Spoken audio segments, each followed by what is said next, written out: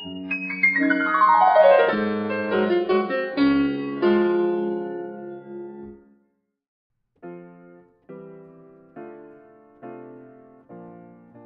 there, I'm Michael Stennett with the Antique Piano Shop. Today I'm here to talk about the mid-century modern piano.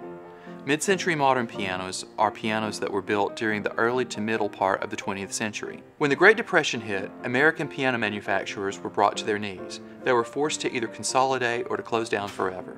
The few manufacturers that did survive scrambled to find a product that was less expensive and more appealing to the post-Depression consumer.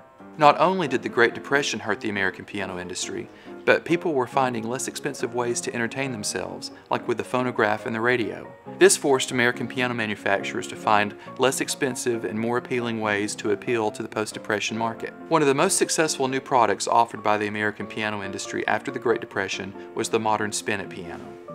Here we have a picture of a modern spinet piano from the 1950s, which measures only about 36 inches high.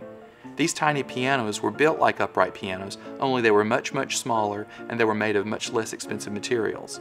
These instruments utilized modern materials like plastic, fiberboard, and formica so that they could be built inexpensively and built for the mass markets. At the Antique Piano Shop, we deal primarily in pianos built before 1929. The Great Depression really did change the American piano industry, and there are a lot of mid-century modern pianos out there. After about 1930, the quality never really did get back where it was prior to the Great Depression. There are some pianos built after 1930 that were of excellent quality. These are generally instruments that would have been high-priced pianos, built by major manufacturers with a recognized brand name. If you are considering purchasing or restoring a piano built after the Great Depression, be discriminating. Make sure that it's an instrument worth restoration and not just another used piano.